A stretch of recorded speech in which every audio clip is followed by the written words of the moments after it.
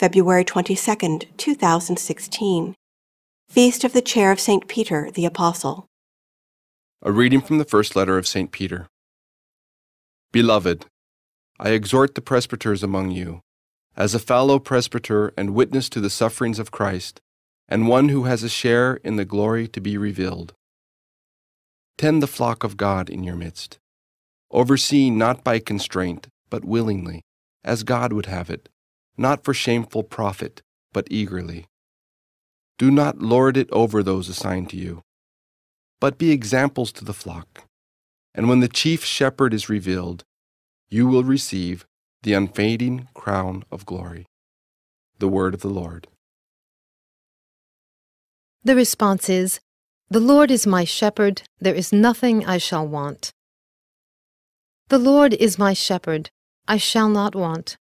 In verdant pastures he gives me repose. Beside restful waters he leads me. He refreshes my soul. The Lord is my shepherd, there is nothing I shall want. Even though I walk in the dark valley, I fear no evil, for you are at my side, with your rod and your staff that give me courage. The Lord is my shepherd, there is nothing I shall want. You spread the table before me in the sight of my foes. You anoint my head with oil, my cup overflows. The Lord is my shepherd, there is nothing I shall want. Only goodness and kindness follow me all the days of my life, and I shall dwell in the house of the Lord for years to come. The Lord is my shepherd, there is nothing I shall want. A reading from the Holy Gospel according to Matthew.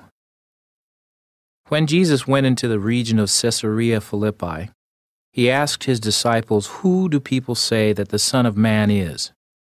They replied, "Some say John the Baptist, others Elijah, still others Jeremiah or one of the prophets." He said to them, "But who do you say that I am?" Simon Peter said in reply, "You are the Christ, the Son of the living God." Jesus said to him in reply, "Blessed are you, Simon, son of Jonah, for flesh and blood has not revealed this to you, but my heavenly Father. And so I say to you, you are Peter, and upon this rock I will build my church, and the gates of the netherworld shall not prevail against it. I will give you the keys to the kingdom of heaven. Whatever you bind on earth shall be bound in heaven, and whatever you loose on earth shall be loosed in heaven." The Gospel of the Lord.